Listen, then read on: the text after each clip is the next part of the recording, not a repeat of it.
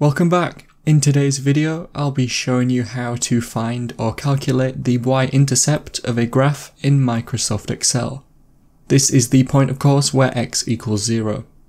If you already have a graph, you may be able to read it from that, but with the method I'll show you, you don't even need to have plotted a graph, you just need some of the x and y values.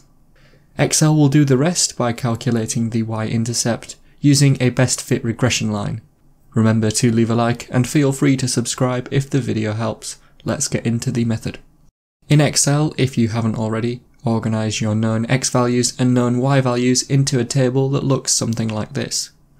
The more values you have, the more accurate the y-intercept will be in some cases. Now that you have your x and y values organised, it will make the process much simpler. Select a cell that you want the y-intercept to be displayed in. This can be any cell. In this cell, type equals and then intercept. Add an open bracket straight after this, and you should notice that Excel is telling you what to add if you've typed it correctly. Click on the first y value and hold your mouse down and drag it to the last value. That should select all of the y values.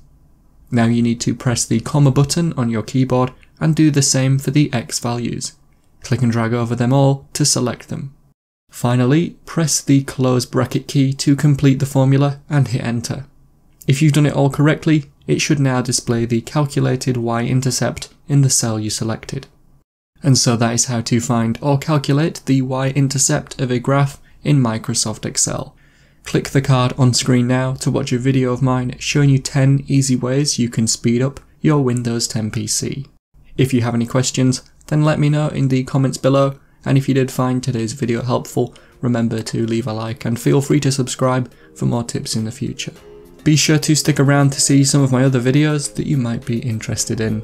Thanks so much for watching, and I will see you in another video.